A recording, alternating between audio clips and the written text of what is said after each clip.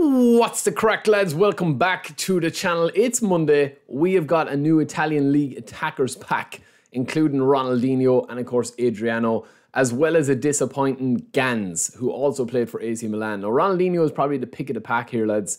He looks absolutely amazing. His player ID is unreal. We will be spinning later on as well. He goes to about 100 overall, but we're going to show you probably the best build it looks like is going to be for him. Depending on your play style, he is going to be an absolute monster. Adriano is going to be about power, going to be about precision, going to be about basically just shooting on sight.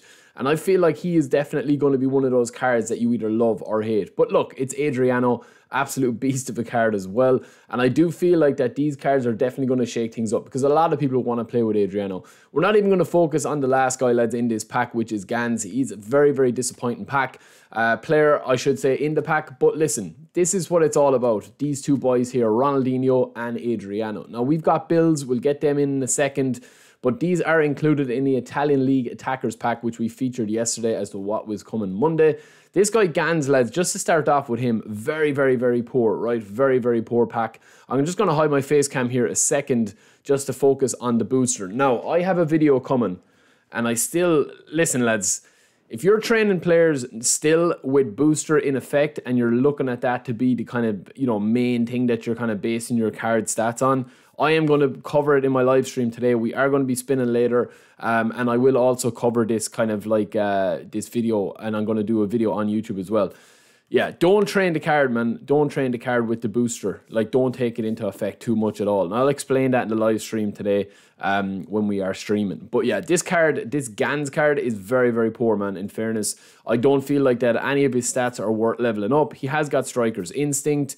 But listen, the big problem with this card is balance and tight possession. If you've got a goal poacher and you don't have balance at least 85 off the rip at level like, 10 or whatever, or even at 75 at level 1, his is at 69, which is way below where you need it to be.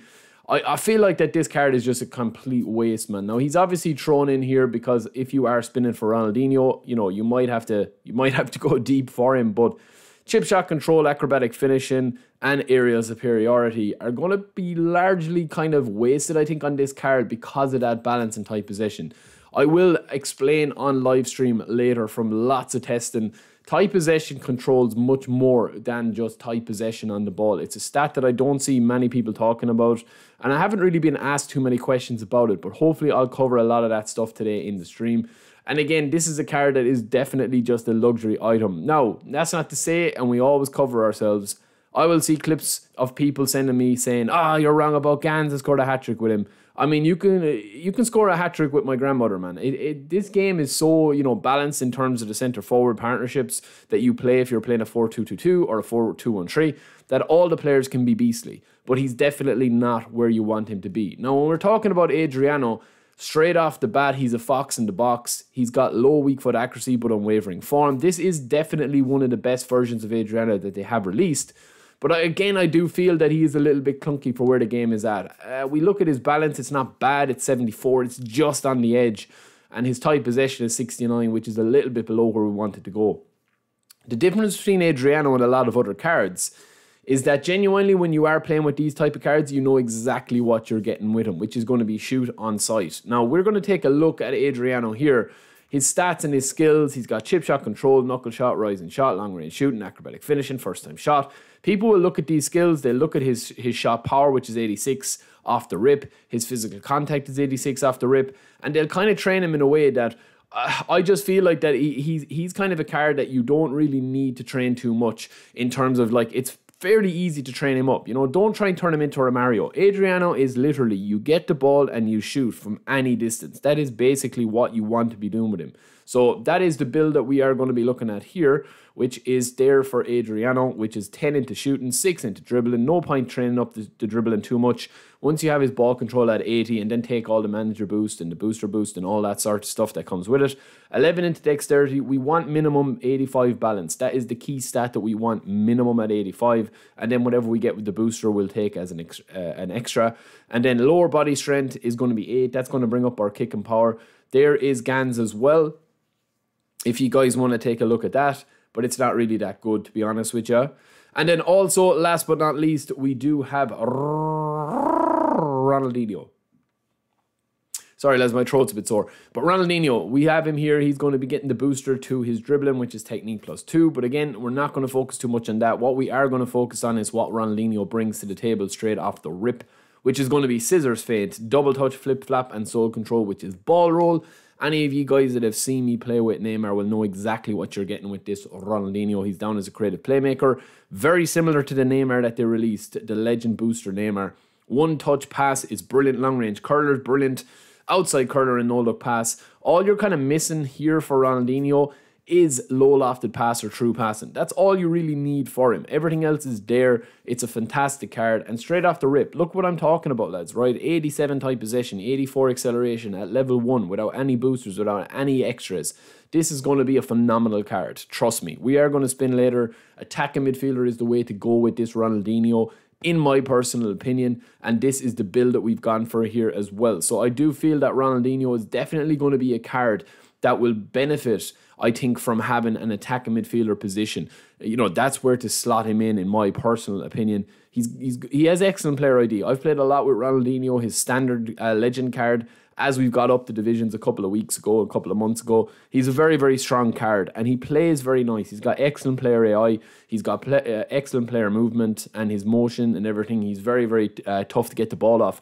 And I think if you look at these stats just straight off the rip with no manager boost or no booster boost, these are the stats that you want to go for. We've gone for a build of 9, 8, 6, 9, 7. Now, if you don't shoot, if you do not shoot a lot with this card, you can actually limit that back to 80 and take 5 out of shooting, and then decide where else you want to put him. You can nearly get his acceleration, balance, anti-possession maxed if you want to, with a 3 more into that, if you want to. But I personally wouldn't. I would definitely go with the shooting because I like to shoot.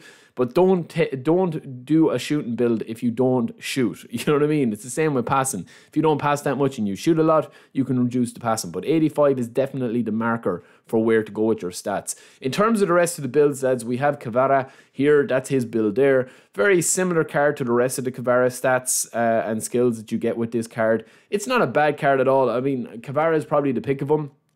When you're competing with Ronaldinho and Adriano, it's going to be hard. These cards don't have any boosters, but he's got some excellent player skills, soul control, double touch. You can train him flip-flap if you want to give him ball roll. Very, very nice card there as well. You also have a couple of more here that we're going to show you, but yeah, this is probably one of the weakest selections in a legend pack. You've got Pulisic there, you've got Orsolini, you've also got Zapata, you have got Milik, you have got Mkhitaryan, you have got Isaacson, and El Shah.